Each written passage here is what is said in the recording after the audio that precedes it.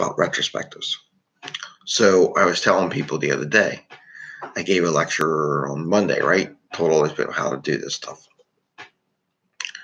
And one of the things that a lot of teams aren't doing retrospectives. I'm like, why aren't you doing retrospectives? But anyway, in a retrospective, you're just supposed to find one little tiny thing you want to fix. Here's my methodology. All I need is a little tiny 2% change or 1%. I don't care. Give me 1%. But something that changes something like, let's say 2%, real 2%. If I was able to do 2% for 26 sprints, by the time I got done, I would have a 52% improvement in process.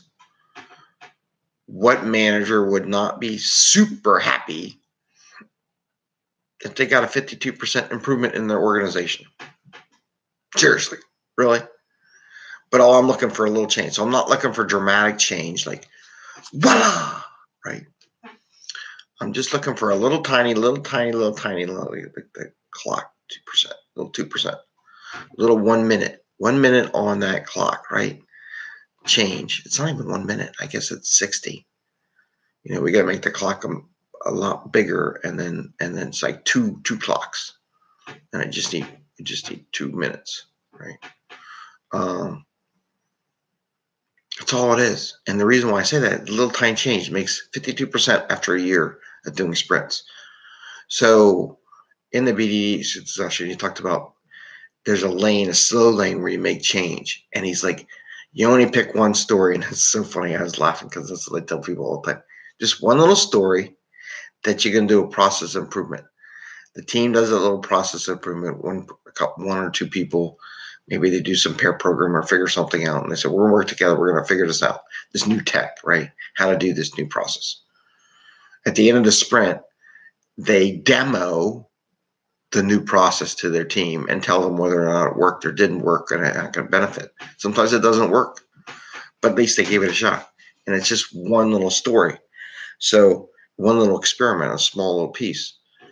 I mean, I had one group the other day. They're learning about center cube, or you want to call it code sniffing or syntax testing, right? And they haven't done it.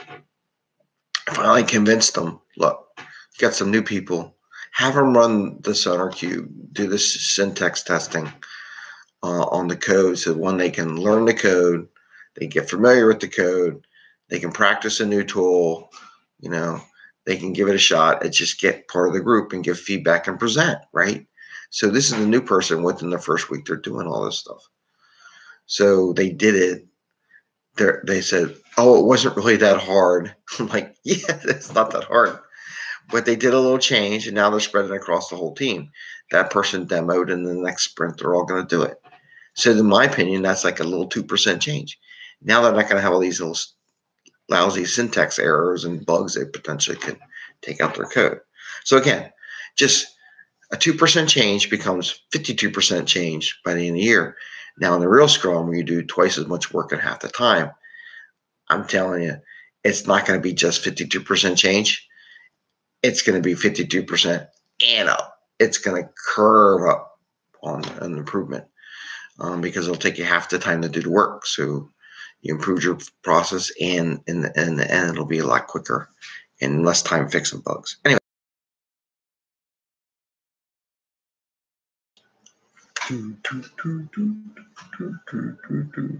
Oh, we're live. Oh, pardon. I was dancing. Here's a little. I need a haircut. Getting like my picture with the little thing sticking out. That's me, right? Hey, good morning. Happy day.